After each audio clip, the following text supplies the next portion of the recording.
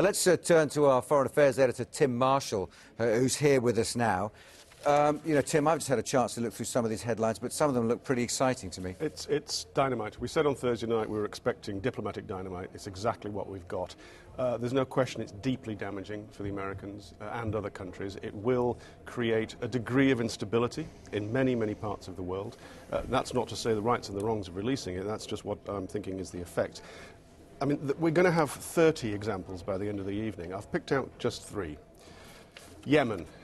It's clear. We always knew that the Americans were doing the bombing, the airstrikes in Yemen, but it's vitally important for America not to be seen to be doing the bombing, that it has to be the Yemenis Air Force carrying out airstrikes against al-Qaeda and other actors in Yemen, because if the Americans are seen to be having a military presence, it could spark massive unrest and the whole of Yemen could go up in flames.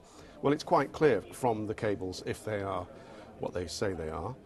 In fact, they're joking about it, the American ambassador and the foreign minister of Yemen.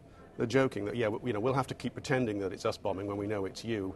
And the foreign minister, I think, says, yes, we'll have to keep lying to Parliament, the Yemeni Parliament. That's explosive stuff in Yemen. Saudi Arabia clearly want an airstrike on Iran. Now, we've known for years that some of the Gulf states actually do want the Americans to strike Iran. They can't say so publicly, and the Arab masses may not like that at all. That's going to be quite a degree of instability for the people. When people know, when they've proved that they're being lied to, it's a different thing to thinking they're being lied to. And this looks like evidence. And the last one I've come up with is Guantanamo Bay. American politics, as you know from being a former correspondent in Washington, if Senator A wants to have his vote for Project B through the Senate, people are quite happy to say, well, actually, yeah, if you do that, we're happy to fund this road that goes through your state. I mean, it's just the way American politics works. Well, it appears that's the way American foreign policy works as well.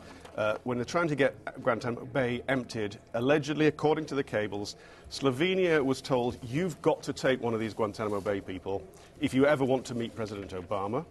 A little island called Kiribati was offered incentives worth millions of dollars if you take a group of these people from Guantanamo Bay. So laid naked for the world to see the way that the diplomacy has been managed, it's extraordinarily damaging. And it's the persistence of this notion about America, that whether it's at company commander level in Iraq or all the way up to sort of political nation states, that handing over money helps change people's minds. Well, it does.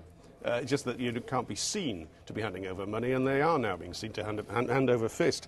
But also that America as a force for good in the world, and you can make a very strong argument for that, or if you're anti-American, you can make a very strong argument against America being a force of good for the world.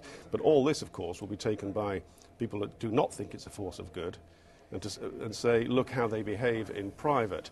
Now, you can make the argument about whether the means justifies the ends, or the ends justify the means, but it's a pretty uncomfortable few days coming up for the USA diplomats. Indeed.